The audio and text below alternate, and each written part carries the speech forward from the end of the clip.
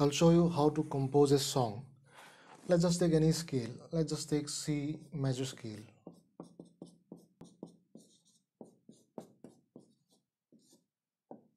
This is the octave. Now we'll make some bars, some rhythm patterns like 1, 2, 3 and 4 E and A.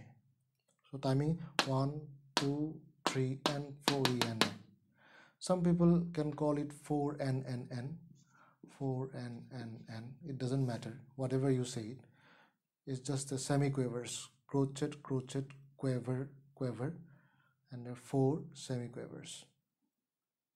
So this is a rhythm pattern. Then again you can arrange a different rhythm pattern. For example,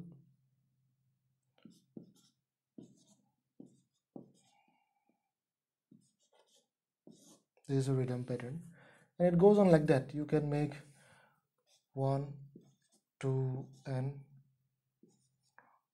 3 E and A, 4. So you have made this one, and now you play some notes from C major scale. You can take any scale, but just for simplicity I'm writing the C major scale. Now in the 1 you can start any note. For example, let's start from D, E, and then we move to G A, then F E. These semiquavers F E D C.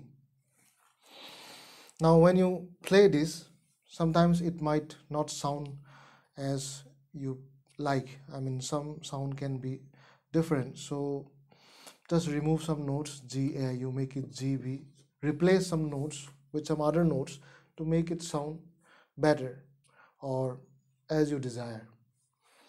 And then here again you use some notes like A, B, G, B, G, E. And then again in the last you do this one, D, C, E, and this is semiquavers. When you play semiquavers, and we will play consecutive notes. Consecutive means in an order G to B is a consecutive, but if you play G, A, C, then it is not consecutive because the B is missing. So consecutive means they are in an ascending or descending, but in an order. Some part of you take some part from the scale. From C, D, E is consecutive notes, but not C, E, F because D is missing. So here try to use consecutive notes to make it simple, and consecutive note sounds melodic. In this semiquaver we will use F, G, A, B, F, G, A, B, and the ending will be C. So this is a one line, one phase or one line. A song might be of many lines, maybe 10 lines, 20, 30 lines, but we will just start with one line. This is the first line, and similarly you can make different lines. So here you need to know that in a line, in a phase, the ending, if it is C, then it will sound like an ending. And if you play some other notes in the ending, for example, if you play B in the ending, then the B note is not a good way to end. It doesn't sound like an ending. This is the property of sound. The B note will create a tense in the ending. Usually in the ending the music have to resolve and be relaxing. So you can place G or F, and C will be a perfect ending because the song is in C major scale. It can be this C or it can be this C. Usually we will not use the B. Now in the second line also you can use some other timing variations. For example, 1, 2, 3 and 4. Now this is called triplet. Triplet is written like that. Triplet means one note, a single note divided into 3 parts, 1, 2, 3. Timing will be 1 2 ta ta ta 4, 1 2 ta ta ta 4. So third beat is a single beat divided into three parts, and all the three parts should sound equally. Time division will be equal. So timing is 1 2 ta ta ta 4, and even you can place one N here to make it sound better. So you can place some notes here: E F C D G F and B, and then one more bar will do.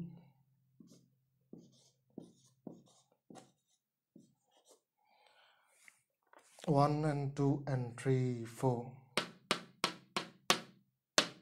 So here we'll place G, D, G, E, D, C. Again we end it in the C to make the song like an ending. So if any note doesn't sound good, you can replace the B. Any of the note you can replace. Instead of B, you can use some other note like A or any other note. So timing is 1 2 3 and 4, 1 and 2 3 and 4, 1 2 and 3 4. Here 1 and 2 3 4, 1 and 2 and 3 4. So that's the timing. Now there are so many ways of placing the notes here. You may write down in a notebook for better understanding, and it's not necessary to write down. So now we will talk about some ornamentation and articulation. Articulation means how a note is played, a single note. For example, this D, we may play the D note as in soft. If it is soft, we call it piano or pianissimo, and if it is louder, we call it forte. So we can play the D note soft, very soft, or louder or very louder. So up to you. These are called dynamics. Soft and loud are called dynamics. So a note, how it is played, it is called articulation. There are other kinds of articulation in guitar. For example, you can play the D note as tapping or harmonics. So that is a different kind of articulation. Now ornamentation means how the note is changed from D to E. For example, from D to E, you can do hammer. You can't do pull off, because for pull off, the things have to be going lower. This is going ascending. D to E is going higher, so it will be hammer. You have option to not to do hammer. You can do sliding, or hammer you can do. Now GB, you can also slide. Since you slided D to E, and again if you slide, it might be too dramatic, so skip the sliding here, and then F E D C. So DC you can pull off. So you can apply hammering, pull off, and sliding wherever you want, but in every places it might not sound so preferable or sound melodic. Now you can also use vibrato. Any note, especially in the ending note, we use vibrato. We write the symbols like this, vibrato. Especially in the ending, we use here also we can use. But we will not have time to use vibrato here, because the notes will be faster here, like ta ta ta ta, F D C D. So there's no time to use vibrato here. Usually we will use in the last note, because there is some time here. There's some time to sustain the note beyond this bar. It will go on 1 2 3. The note C note will be sustaining a little bit longer to make it sound ending. Now as I mentioned here, you can DC, you can pull off this one, DC, and again you can CE, you can slide like that.